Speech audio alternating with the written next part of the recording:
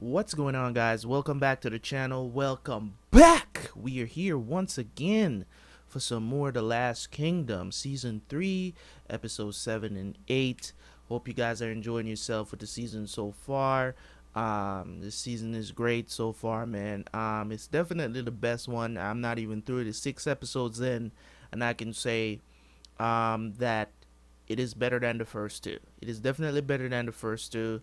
I have to say that because it is. Like, I've gotten mad, I've gotten angry, I've gotten sad the series before, but I do think that season 3 kind of turned up everything. Turned up to you know what I'm saying? They turned it up. You know what I'm saying? They really went above and beyond to get this thing done, right?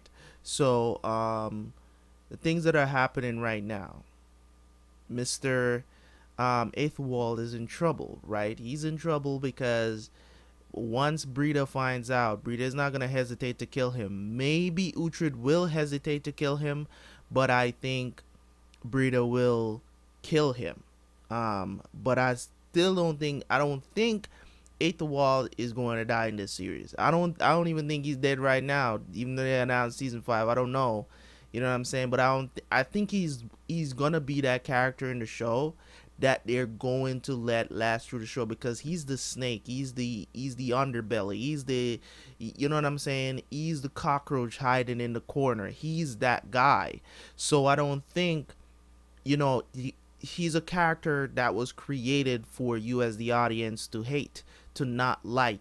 No matter what he does, it's just like a worthless person that is, after something that is basically, in my opinion, unattainable for him at this point, unless he does some really scrummy shit, like, you know what I mean? So I actually thought that, as I said before, like, I thought Alfred would have been dead by now. I thought he was gonna die in the last couple of episodes. I thought he was gonna die, but he survived, because he wants his son to take over, which is Edward. Which I already said that Edward is becoming the type of king that I would want, or I would look up to, if you want to say it like that. A guy that doesn't necessarily want to, you want to please the church. You want them to do the things, you know what I'm saying? You want to uphold the law.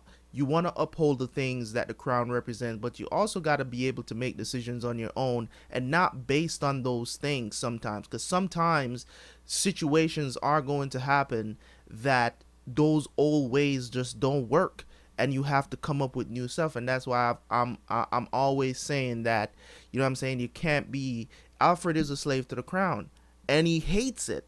And it's so obvious in his character that he does not like it. He does not like that he's a slave to the crown, but he's a slave to the crown. It's like he's doing this and making it seem, you know what I'm saying? The stuff that he's telling Edward, I just feel like Edward is not going to follow that to a T. You get what I'm saying? Him saying that, Wessex and England is all that matters, like matters of the heart doesn't, like that line, I had to stop and say what I had to say in the last reaction, because that really struck a nerve with me, because it's what I've been saying about Alfred being a slave to the crown, and not to say that he's always making bad decisions. He's making these decisions, especially when it comes on to Uhtred. You get what I'm saying?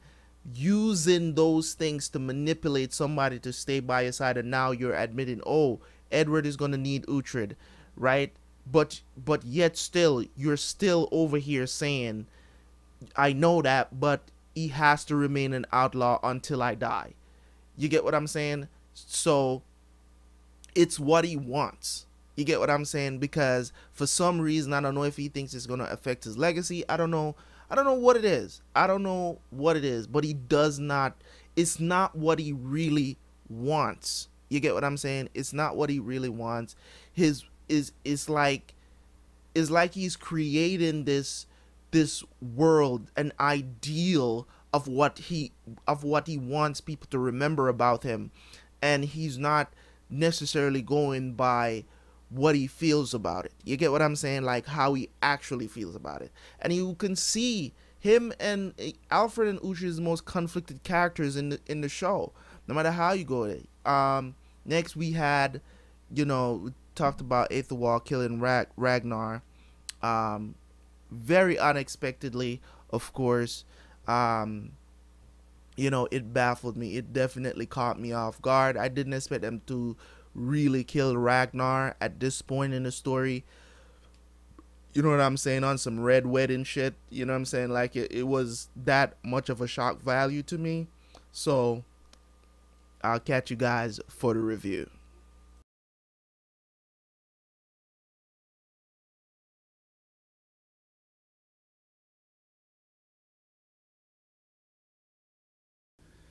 All right, so I have to say this: those episodes 7 and 8 of season 3 has got to be my favorite 2 episodes of the season so far, most definitely.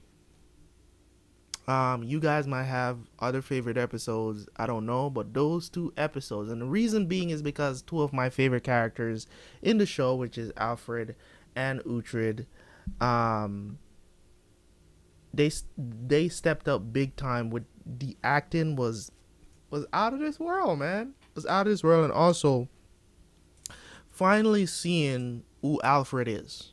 You get what I'm saying? Finally seeing it was very frustrating the first couple of seasons seeing Alfred, man. It was very frustrating because he has now become the king, and it's just unfortunate that he's going to die soon because he's finally seeing things the way, not necessarily how I see things, but how it should be. How a real leader leads. You get what I'm saying? Like, listen, I get it. You have to please the people. You have to give the people what they want. But sometimes you got to pull back and be like, nah, I'm king. Shut the fuck up. You get what I'm saying? Like, sometimes you got to do that. And I really, like, my respect level went down, but it's back up here, way up here for Alfred, man. Most definitely. And also the okie doke that was pulled in episode 7, man. And I called it, and I have to say it again.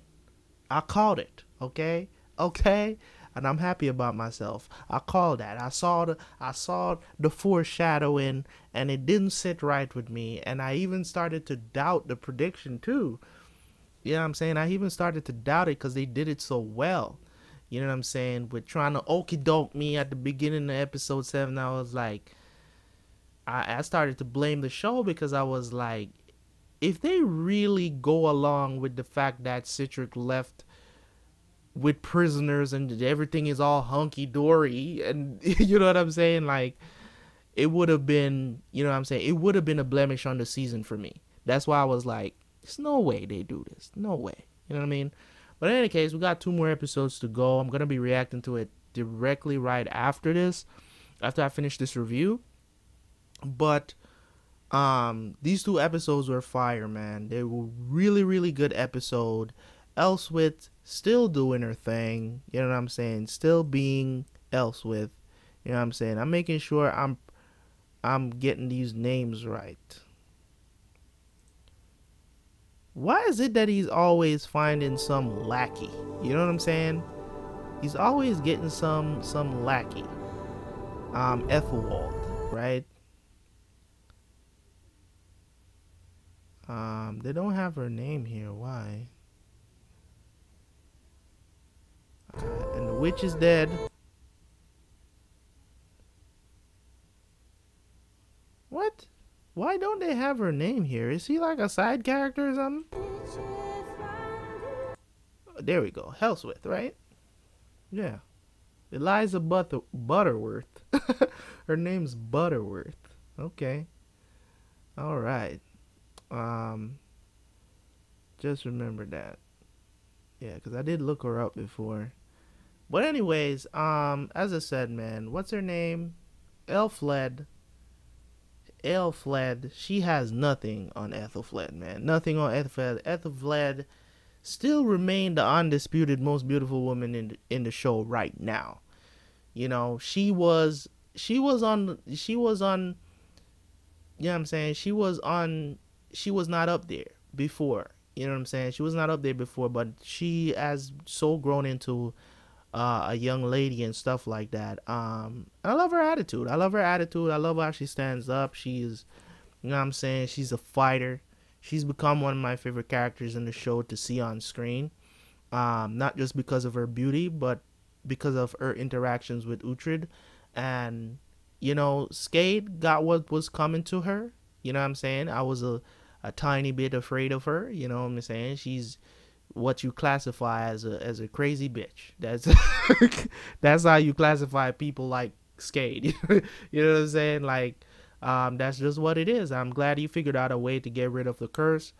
You know what I'm saying? That was an easy call. You know what I'm saying? That was an easy call. You know, them out in the water. He needs to, how to break the curse is to kill the person who put the curse on you without spilling any blood, right? So you have to figure out a way, whether it's poison, whether it's drowning them, whether it's, you know what I'm saying, choking them out, you know what I'm saying? Any one of those will work. I wasn't convinced for a little bit that she was dead. You get what I'm saying? But they went on with the episode, so I was like, okay, I guess she is dead. It was a little bit anticlimactic, if you understand what I mean. It was a little bit underwhelming the way how it was done, even though there's not much you can really do with a drowning scene, you know. To her presence when she's on screen, as I've talked about it before, is like, you're losing a major character in a very underwhelming way. You get what I'm saying? Because she's had so many really meaningful scenes in the season so far. So it was kind of like, I mean, the season literally started with her, so it's kind of like you feel like you're losing a main character. So it was kind of like underwhelming, but it was okay. You know what I'm saying? You know, so I guess that's why I had doubts, because I was like, are they really gonna kill Skade just like that? You know what I'm saying? But I'm gonna have a tiny little bit of hope. You know what I'm saying? Even though I want her to be dead, it's like I feel like just a little bit that she might come back in some way, shape, or form. You get what I'm saying? Like in hallucinations or something. I don't know. But if that's the way she goes, that's the way she goes. I'm not gonna miss her in any way. You know what I'm saying? But at the same time, I still, hopefully they decide to do something better with the characters next time. I don't know what the hell why did I just say that? Anyways, yeah, I might have to cut that out, but I might not. Who the hell cares? I make mistakes during my reviews because I'm doing them off the top of my dome as soon as I finish with the episodes, so that everything is fresh and I talk about the main things I want to talk about. So when it comes on to Alfred, you know, the wedding is going on. Of course, I got to talk about Elfled. Her dress still trash, right? Still trash. I don't know what is going on with these wedding dresses back in there. Listen, I'm not expecting them to come out with no white Vera Wang stuff. That's not what I'm expecting. But I've seen better dresses for brides. Not for brides. Better dresses in the show, especially with Elswith. Elswith have some of, she's the most fashionable person in the show. I don't know who, if the costume designer, does she have a specific costume designer on the show, but her costumes be fire, bro. Like they're so old, they're so old looking, they look so modern in a certain aspects of her dresses. They look modern. You get what I'm saying? So I don't know if they're just downplaying the other people in the show to not make them look as good as Elswith, but I'm just saying. I'm just saying. It's just, you know what I'm saying? Like, I think they could step it up with the bride dresses. You know what I'm saying? Like they be trash. They be wearing some regular ass dresses and shit that, you know, you be seeing like even the freaking servants be wearing sometimes. So it's like, there's nothing special about it. It doesn't look right. But, you know, that's neither here nor there. It has no impact on the show. Uhtred and Alfred. Hopefully they have a good conversation. Of course, we got our boy Edward stepping up, man. But Elswith was talking out of turn a lot, and I'm glad that Alfred finally shut her down. Like, bruh, you talking way too much lately, man. You come on now, come on now. You know, I give you a lot of rope, but it's time. I need to rope that shit in right now. I need to bring you in and let you know it ain't that time. You know what I'm saying? Let me speak. Cause this nigga out here, he trying to play me right now. Like, you know what I'm saying? And the thing about it is, like, I don't know who gives this dude the right to come up into my throne room talking all this shit. You know what I'm saying? Negotiating and stuff like that. Like, you know what I mean?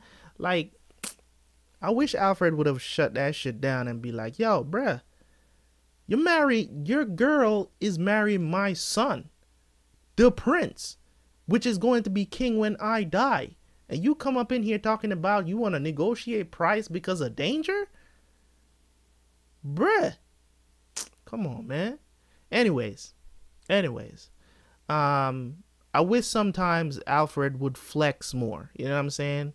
I wish he would flex more sometimes. But I guess, you know what I'm saying, he still got to remain kingly. You know what I'm saying? But anyways, guys, thank you guys so much for tuning in. Make sure you like the video, make sure you comment, and of course, subscribe if you're new. It's your boy Terabyte Reacts, and I will catch you guys tomorrow for the final 2 episodes of the season. Peace.